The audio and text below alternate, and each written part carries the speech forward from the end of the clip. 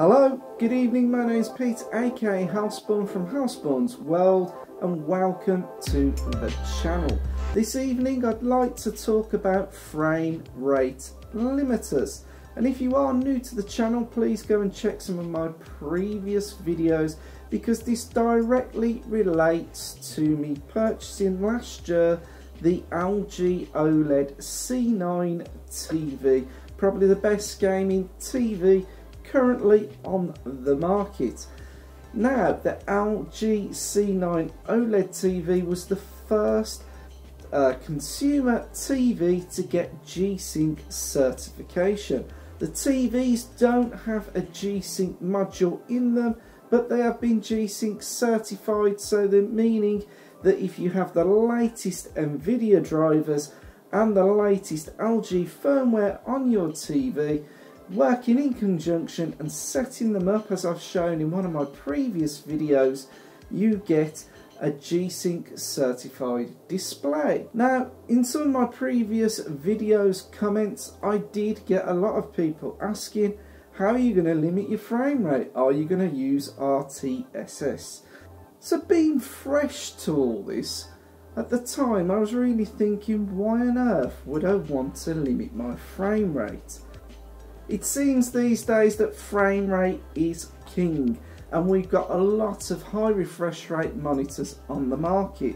Now, the LG C9 is capable of 4K at 120Hz, but as I've said in previous videos and we've covered over this, it's only capable with an HDMI 2.1 GPU, which as of yet have not come to market. If you are in the market for a graphics card, do not buy at the minute. Hold out as long as you can. It may be near the end of this year, second half or the end quarter of the year, but there is a big graphics card battle coming. AMD are going to shake the market up with their enthusiast card, and I'm sure Nvidia is going to throw something in the mix to equal or knock them out of the system. And I do believe they will be HDMI 2.1 cards. If they're not, they're missing a big trick. But anyway, back to this video. Anyway, as I just mentioned, if you're running your TV at 4K, you have a frame rate window of 40 to 60 FPS. But these days, frame rate is king, and we have a lot of high refresh rate monitors on the market. Now currently, because we've only got HDMI 2B port cards, you can only run 120Hz at 1080p or 1440p. Now if you were using those resolutions, that frame rate window opens massively, and it's from 40 to 120 frames per second. So going all the way back to my previous comments, why do we need a frame rate limiter? Well, to keep the G-SYNC goodness running exactly as it should, we don't want to go above the maximum frame rate because that can produce tearing. Obviously, if more frames are delivered than can be rendered, the screen can't catch up and you're going to get tearing. Now, the fact that I've got an RTX 2080 Ti in my machine and it is overclocked to its maximum potential, it has a lot of horsepower. And yes, it can push more than 4K 60 in games. So it's important to keep the frame rate within the window of the G-SYNC. But this is where it does become a bit of a minefield, because doing some further research, it does seem that Nvidia have changed and moved the goalpost and have introduced ultra low latency modes, and are now recommending that perhaps, depending on your monitor or your mileage, running G-SYNC with V-SYNC and ultra low latency modes. All three can be run together and all three will help with smooth frame rates and tearing. Now, for reference material, I have referred to a brilliant website called Blurbusters, and they do an NVIDIA 101 blurbusters.com G-SYNC guide, and I really honestly encourage you to go through and read every page of this and get towards the end, and this will give you a very good insight to their recommendations. And for the people who it's RTFM too much to read, their optimal G-Sync settings are to enable G-Sync, put vertical sync on, and they give you the reasons for doing that. In-game settings, use exclusive full screen mode, but disable all vertical sync, V-Sync, double buffer and triple buffer options. And if there is an in-game frame limiter, to use that only, because an in-game frame limiter gives you the lowest latency settings. But should there not be an in-game frame limiter, you could use RTSS or the NVIDIA max frame rate settings, which I will just cover over in a minute.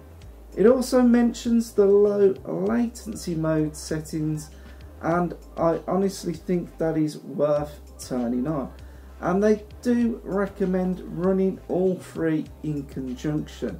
So on screen we've got what I think are the two best choices that you could possibly have to limit the frame rates on your PC. Which of these you choose is down to your mileage, but I personally have got one preference over the other, and I will quickly cover over that. So on the left hand side of the screen we have Riva Tuner Statistics Server. Now this can be downloaded with MSI Afterburner, and it actually packages complement each other and can be used in conjunction with each other. On the right hand side we have the NVIDIA drivers control panel, and of the latest release of drivers, NVIDIA have added the option to set a maximum frame rate. Now if you wanted to use the RTSS, it's very simple to set up and use, and where you've got frame rate limits, I've set that to 57.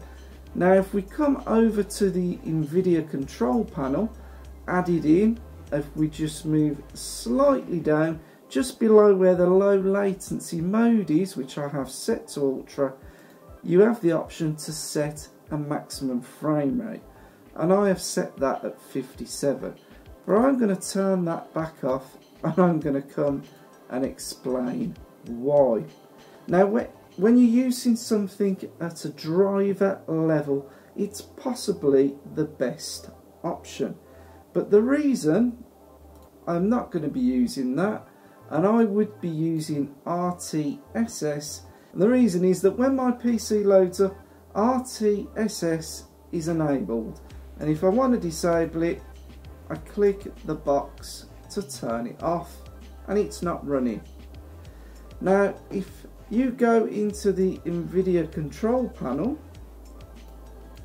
and you set up your frame rate limit, that is a global setting, and once it is set, it will apply that frame rate limit to all applications. Now the trouble with global settings is it's something that you can set, it's a fire and forget, you close it down and you don't think about it. Now that's great until you come to use something where you don't want to limit the frame rate to 60 frames per second.